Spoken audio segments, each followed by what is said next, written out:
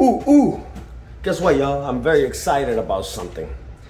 I am getting ready to do one of the few outside corners we have in this apartment unit.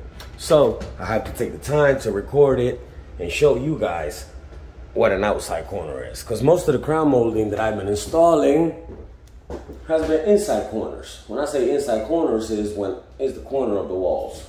But when it's an outside, that means it's outside. You see that? See the difference? So there's an inside corner, outside corner. So let me show you how to cut that, how to make that happen. Let me show you how to make that happen. So, first of all, I'm gonna go up there and measure it. You measure it from the wall to, where am I at? From the wall to the outside corner. Here we go. Let's take the measurement. Put your tape up against the wall. Don't worry about this. Don't worry about that. It's the wall. Put it up against the wall. And you measure it up to this line. Check it out. We're looking at 16 inches and 3/16. So now, let me show you on the saw how you make that cut. Here we go. 16, remember guys, 16 inches.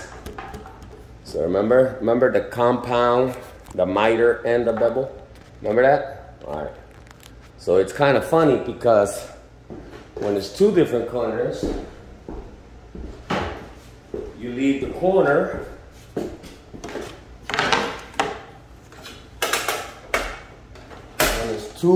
when it's an inside corner to an outside corner, it's the same cut. Check it out.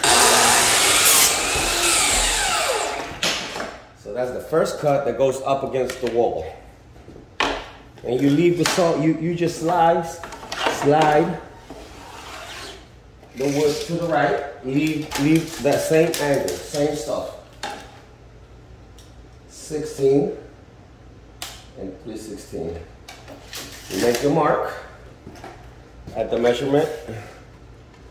It's the same cut, guys. Ain't that exciting? Ain't that fun?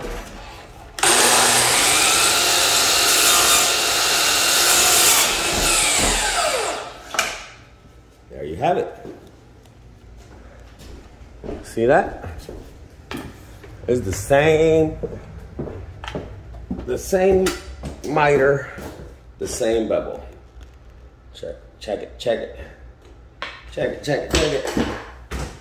Yeah, oops, upside down. See?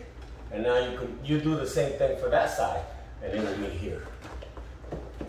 Ain't that cool?